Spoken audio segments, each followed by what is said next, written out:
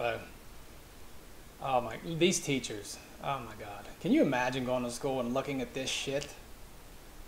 This one here just proves to you what these things are after. Fun little conversation with my students yesterday. For those of you who are new, I am very queer. I am non-binary and I use they, them pronouns, and my students know this.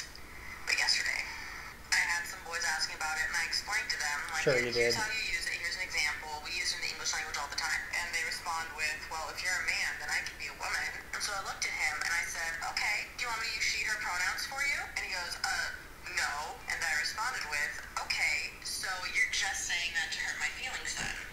Shut the fuck up. Why don't you leave kids the fuck alone? Nobody cares about your fucking pronouns and your stupid ass bullshit. Oh my God, people are sick and tired of this shit. I use they, them pronouns. Yeah, because you're fucking stupid. You look stupid. You sound stupid.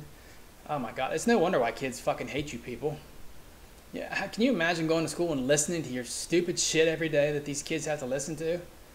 God forbid you look like an educational, someone that looks like a teacher rather than a pervert. And you guys always look dirty. Do you not know how to take a bath before you go in and teach? God damn, you guys need to just go fuck yourselves.